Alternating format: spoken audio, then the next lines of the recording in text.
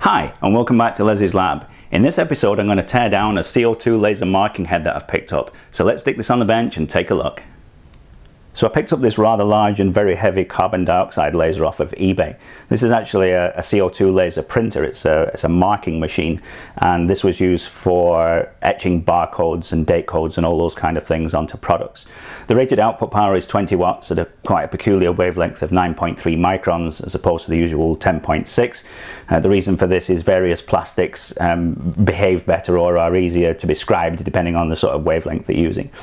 My suspicion is that this is completely unserviceable, but I'm just interested in this for the optics that I can get out of the resonator, and more interestingly than that, it's got a scan head as well, which seems to be complete. So basically I bought this for a teardown and to harvest for parts. So let's dive right in and take a look. Before I finally crack the lid on this, I want to take a look at the large connector on the back and the scan head at the front, so let's look at those. So this is the rear of the laser. There's a couple of LEDs mounted on the back here. There's one that says laser, and I assume that's laser emission, and the other one says power. And then there's this very large connector manufactured by Harting. It's a really sort of odd setup. It looks like it's, you know, industrial rated, and you can clip it open and there's the inside of the connector. So we've got some obvious high current connectors in the middle there, and then some other pins on the outside, presumably for auxiliary stuff, you know, things like interlocks, and presumably the scan head as well. Are going to all be fed through there. Very cool. Looks like a very, very expensive connector indeed. So this is a close-up of the scan head of the laser, and this was the reason why I bought the thing. You know, it's like I say, it was for parts, and the optics were really, really quite interesting. Got a very, very large lens on here that's got 120mm focal length. It's kind of yellowish or greenish in colour, and my suspicion is it's zinc selenide. It's probably quite an expensive optic indeed.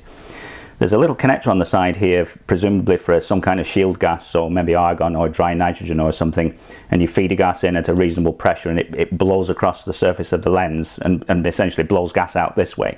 And the idea is it stops smoke and dust and detritus getting onto the surface of the lens, and where it can do damage. I mean, obviously if you've got a 20-watt laser shining at dust on the surface of a lens, it's going to burn it and then burn the lens. The lens unscrews. So we'll just carefully get that out of there and see if we can get a view of the scan mirrors. There we go. So that's the lens. Like I say, probably a very, very expensive optic. So definitely worth having, you know, especially if, you know, at some point I intend to do some CO2 laser projects anyway, and so a lens like this is going to come in very, very handy, I'm sure. It's probably worth the money I paid just for the lens, right? It looks in good condition as well. There don't appear to be any burns or scratches or anything on it. Very nice.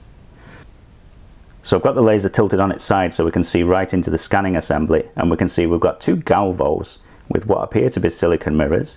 Again, probably very, very expensive pieces of kit. I mean, Galvos themselves are extraordinarily expensive. Even if you buy the inexpensive ones from China, they're still quite expensive. But I'm sure that these are very, very high-end. You know, if you're precision engraving barcodes or date codes or whatever, you're going to want some very, very high-end Galvos. Absolutely fantastic. They'll come in very, very handy for sure. So I've just gotten more bolts off of the scan head here, and there's plenty of them. This thing is a bit tough. It is on there. Again, you know, all of this stuff is stainless steel. And there's something in there. It looks like we've got a board or two. So here's the end view of those boards, and they're mounted very, very close to the Galvos, and my suspicion is that these are the final amplifiers or driver stages for the Galvos themselves. I was thinking about taking this thing apart. It looks like everything unbolts from the other side of the head, but I really don't want to damage anything, because if the scanner head assembly actually still works, and there's a good chance it might, I've got plans for this in a future project. It would be kind of nice to have a high-speed laser engraver of some description. You know, I could always pick up a CO2 laser tube off of eBay and see if we can do something interesting with this scan head. That would be very, very cool if we could do like really, really, really high-speed engraving of stuff. So I've got all the bolts out of the cover here, so let's lift it and see what we've got.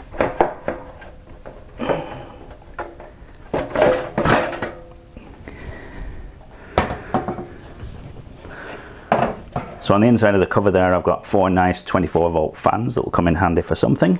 Let's just stick this to one side. Now that we've got the cover off, we can see what's in here. We've got something with some writing on top. This looks suspiciously like the CO2 laser itself.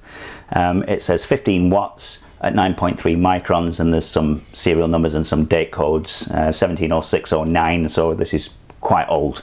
Like I say, I don't think there's very much chance of powering this thing up. This looks suspiciously like a Synrad CO2 laser to me. Excellent. We should be able to get some data sheets on that.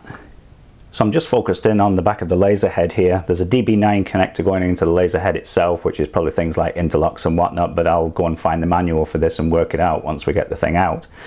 We've got a circuit board here with a couple of LM339 look like comparators on here, and it looks like from the cabling that this is probably going all the way to the front of the head to the scan assembly. Very, very cool. There's a BNC connector on the back of the laser head as well. I'll be interested to see what that is. And there's a couple of thick conductors at the back, red and black, which are probably also for the laser head as well. So I think what to do at this stage is to pull everything out and see if we can actually extract the laser head itself and take a closer look at that. So I've finally gotten all the bolts out of this thing and the fixings off and all the rest of it, and what an absolute job that was. Let's now lift out the tube.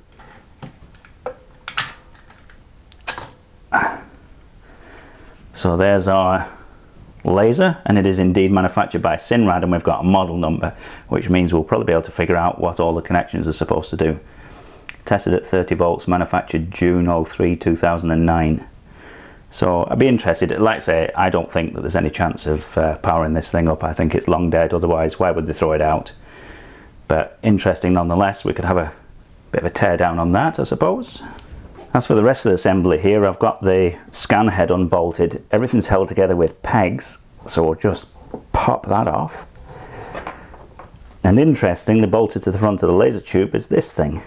Again, it's pegs once you've undone the bolts.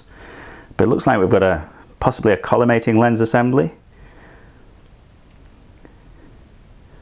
Absolutely fantastic. I mean, like the expense that must have gone into this. I mean, this is machined out of a CNC machined out of a solid piece of aluminium, and then you've got the lens mounted in there as well. That's bound to be of some value, and it looks to be in good condition. There's no burn marks or any discoloration on the surface of the lens. It looks pristine, you know, just like it came out of the factory. Absolutely fantastic. So before we get to the laser itself, I actually found this small board. This was actually wired in parallel with the laser itself. This actually turns out to be a crowbar circuit. So if we exceed 30 volts by a fair margin, you know, 31 volts, 32 volts, this actually clamps straight across the power supply and presumably shorts it out, blows a fuse or whatever. But yeah, that's just a little interesting aside. If we take a look at the top of the laser itself, we've got the usual warning signs over the left hand side there, and it actually alludes to what is in here. It says it's an RF excited laser. It says it's got to be provided with a pre-ionizing tickle signal during standby or laser low periods. Yeah, cool. We'll swing this around and take a look at the business end. So there's the output coupler. That's where the laser beam would emerge from. And if we swing it around the other way, we can see the usual stuff on the back. So we've got a power lamp, we've got a laser light that comes on when the thing is lasing, we've got a little fuse, the power connectors, and then we've got our control signal in. This expects a PWM signal in order to run the laser. It's 5 kilohertz, and when you're applying the tickle pulse to it, it's 5 kilohertz with a 1 microsecond wide pulse. So that's sort of the laser idling, as it were. And as you turn up the duty cycle, eventually it'll get to a point where it actually lasers properly and would cut things. On the side there, we've got the DB9 connector. This actually just turns out to be interlocks and power signals and stuff, and I've actually wired it up according to the manual to see if we can get some life out of this thing. Anyway, let's power this thing up. As I've said before, the chances are very, very slim that this will work. These don't age very, very well. After about 4 years of sitting on the shelf, apparently you've got to refill them with gas, but we'll give it a go anyway. So I have the laser set up on the optical bench here, and as a precaution I've mounted a graphite beam block in front of the output coupler. I'm also wearing the all-important laser safety glasses. I'm currently feeding it 30 volts, but it's only drawing about 100 milliamps, which is kind of suspiciously low, so I haven't really got much hope, but we shall see. I'm also feeding it the all-important PWM signal, so I'm feeding it the tickle pulse, which is a 1 microsecond wide 5 kilohertz signal. We'll give it a quick test. I mean, I can put some paper in front of the beam, but I've done this already, and you know, there's nothing as our output. We wouldn't expect to see anything on camera, but if this thing was running, we'd be able to see at least some light escaping from the end of the bore, but I'm seeing nothing at all. But we'll turn it up anyway. I'll jack it up to 50%. So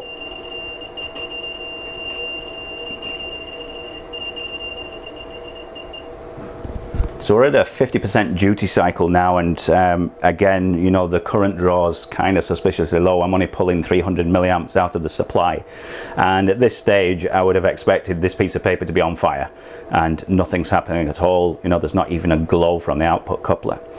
So it's obviously most definitely dead.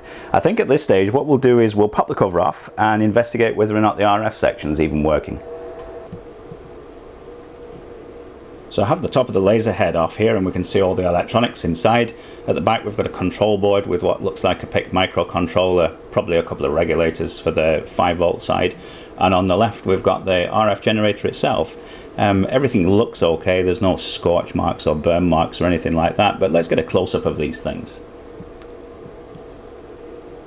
So here's a close-up of the control electronics. We've got a little PIC microcontroller on there with a label on the top. That'll mean something to Synrad, no doubt. We've got the power connector, a couple of large capacitors, and probably voltage regulators bolted to the case there. That's pretty much all there is to it. Let's scooch over and have a look at the RF section. So this is the RF section itself, and this is what's responsible for driving the tube. As I've said before, this is an RF excited tube. There's no high voltages in here. Well, you know, maybe 60 volts or something, you know, possibly 100, who knows, that's being driven into the tube there by means of the pin. We've got our high frequency switching transistor there. This is an MPF 150. I think that's 150 megahertz RF transistor. Little tune circuit down here. There's a little tunable capacitor. We've got silver microcapacitors. Yeah. So what we'll do here is we'll probe this thing. I've got my oscilloscope probe here, and I've just connected the ground lead to the tip so that we get a sort of little loop antenna. Let's see if there's actually any RF coming out of this. So the laser's powered up, and I'm providing our 1 microsecond wide 5 kilohertz tickle pulse. If I take my looped probe and just hold it over the RF output on the laser, we can see a burst of RF there. And if I turn it up to 50% duty cycle, we'll see that RF expand. So unfortunately it means that the tube itself is dead and in need of a regas, which is, you know, kind of sad, but it was not unexpected, you know. So I've extracted the laser tube from the housing, and as we can see, it's an all metal construction, which is really quite peculiar. If we compare it with a helium neon laser tube, for example, these are all glass to stand off the high voltage, and at one end we've got the anode, and then at the other end we've got the cathode. If we swing this around a little bit, we can see the rear mirror mount, which you couldn't see before, and at the front we've got the business end. On top we've actually got an RF connection which doubles up as a fill port as well, so when you come to refill these things you unscrew it and fill it with the required gases. These are essentially soft sealed tubes, so the fill port has a Viton seal, Viton O-ring, and at the rear there for the mirror mount and at the front for the output coupler they've also got O-rings. So there's every possibility that helium has perhaps leaked out of the tube over time and caused it to fail. The all-metal construction of this RF laser tube is actually really quite fascinating, so I'll link in Synrad's patent down below. So I really wasn't ready to give up on the laser just yet before I start tearing things down and stripping mirror mounts out and all the rest of the things I had planned for the tube. I thought I would give a helium soak a go. And the idea is that where you have a laser tube that's soft sealed like this and a large proportion of the fill gas is helium, what you can do to try and rejuvenate these things is to take the tube, stick it in a garbage bag and fill it full of helium and leave it for a few days. And the idea behind this is that helium will soak back in through the seals and into the tube, and then, you know, change the characteristics of the tube such that it might fire up. This sounds really, really rough, but I'll link in an article down below from Sam's Laser Fac about that. It's a real thing. When I put the tube back into the laser and fired it back up, suddenly instead of drawing 100 milliamps, it's drawing 260. So something's definitely changed, although as we'll see shortly, I am not convinced at all that it was the helium that made any difference. But we've got the thing powered up. In front of the laser, I have a homemade ceramic target. Now, we can't expect that the camera will see 9.3 micron light. I mean, at that wavelength, light is hardly even light anymore. It's sort of a beam of heat. But what we will see, because this target is ceramic, we will expect to see a little incandescent spot in the middle of the target. So let's crank this up to about 75% duty cycle. And excellent, we can see the glow in the middle of the target there. So it's actually heating the target up to the point where it's emitting light. Absolutely fantastic. I've got a little Q-tip here. Let's do the usual smoke test. As we put the Q-tip in the beam, oh, we got fire there. Excellent. Yeah, we're happily singeing the Q-tip away. Really, really nice. I have a bit of paper on the desk. Let's see some more fire. Absolutely fantastic. So the big question is with this, well, what is it that's causing the fault? Initially I'd thought that it was the tube that had failed, because when we scoped everything we were seeing RF, as we should have done. We had something that looked like a reasonable drive signal going to the RF section. Everything looked fine. You know, what was the problem? Now when I did the helium soak and put the tube back in, of course I almost fell into the trap of thinking, aha, well, it was the helium that did it. But then, you know, if you think about things rationally, you also need to consider, well, what changed? The things that changed were I removed the entire tube from the assembly when I did the helium soak, and when I replaced the tube I forgot to replace the RF connector, and when I powered it up, it was only powered up for, you know, half a second or so. It was actually drawing about 400 odd milliamps, and I thought, oops, turned the power off, plugged it back in, and it was at that point that the thing started working again. Incidentally, this thing runs nice as you like for a good few days. You know, I've been waiting now for over a week for it to fail again, and today it's failed once again, and lo and behold, if you unplug the RF connector, power it up for just a fraction of a second, power it back off again, plug it back in, everything starts running. So there's something peculiar going on with the oscillator. I'm not entirely sure what it is. I don't know, maybe there's oddness going on with the drive section, but I certainly haven't seen anything really telling on the oscilloscope. There's a slight difference in the way the square wave that drives the, you know, switches the oscillator on and off appears when it's in its fault condition, but I'm yet to try and nail this down. I don't know, maybe it needs tuned a little bit. There's a little variable capacitor down there to tune the oscillator to the laser tube's resonant frequency. Maybe the tuning's slightly off, who knows. But I'll certainly be investigating this and figuring out what's going on. But the good news is the tube's good, the oscillator works most of the time, the drive circuit seems to work most of the time. So whatever it is, I've got one of those evil intermittent faults that I've got to chase down in here. But you know, I have a working 9.3 micron CO2 laser, so what's not to like?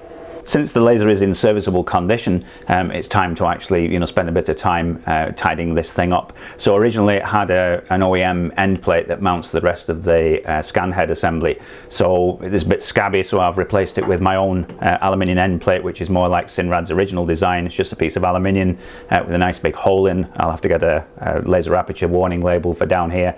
But yeah, excellent. It looks really, really nice. I've also, because it's OEM equipment, ordered a key switch. So that'll be getting installed in the back of the unit. There's actually a hole for it, because it's OEM, the cables come out of that hole, but I'll route them down the side out of the hole that they're supposed to be routed out of, and replace it with a key switch. In a future project, there's a slot up the top here for a mechanical shutter. So I suppose it would be a very good idea to actually, you know, given this is a class 4 laser putting out several watts of power, I ought to build a shutter in, so that'll be a future project as well. But very, very nice. So I spent a bit of time looking into this scan head to try and figure out how we're supposed to drive this, and initially I thought that perhaps there was some kind of digital signal that we feed in to control the galvos. After a little bit of research on the internet, it turns out that the most likely protocol for this is one called XY2100, which is supposed to be an industry standard, but the amount of information that is available on the internet you could literally stick on the head of a match. It's like unbelievably thin on the ground. Fortunately, there's a couple of users on GitHub who have successfully reverse engineered the XY2-100 protocol, and for a quick test I'm actually using a user's library called II-VI or II-VI who's on GitHub. He's released an XY2-100 library for the Teensy 3.2, which I've actually got connected up here. Currently I'm feeding in a small diode laser to test this thing. Obviously we don't want to stick this in front of a CO2 laser when we're doing tests like this, because who knows what terrible things could go wrong, but we'll give it a quick test. So I'll just power up the Teensy, and I've currently got a little sketch on here that draws an expanding square. So it is indeed XY2-100, and it seems that the whole scan head is working just fine. So we've got a fantastic little pattern going on there. Great. All we really need now is a proper program to run this stuff. And I found another library called OpenGalvo or OPAL, and I'll link in both of these down below. I'm not going to cover these libraries on this particular video right now because I suspect the video is dragged on long enough as it is, but definitely a future project is to get this scanner set up and actually doing something useful like engraving or something. Since I've been spending a little bit of time with the library, I've done, quite a few tests. One of them is to print little random circles like this. And another one here that just does a static square as a test, just to see that linearity is good. But yeah, it's looking pretty reasonable. Excellent. So I've got a working CO2 laser, a working scanner, and some other bits and pieces as well.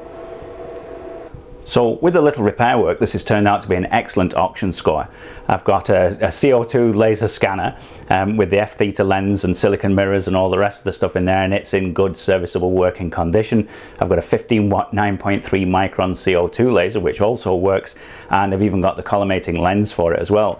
I never mentioned much about this earlier on in the video, but I've gone and looked this up on Edmund Optics, and the purpose of this lens is to expand the beam a little bit and reduce the divergence. So the divergence of CO2 lasers is really quite large. It's like 2 or 3 millirads, so you need something to provide a more tightly collimated beam. When I was looking on Edmund at this stuff, you'd be looking to pay like $800 or $900 for this lens alone, so this is a really fantastic score when you factor in all of the stuff that I managed to strip out of this Domino laser head. Absolutely brilliant. Thanks for watching this episode of Les's Lab. If you want to see more teardowns and projects like this, don't forget to hit like and subscribe down below, and I'll see you guys next time.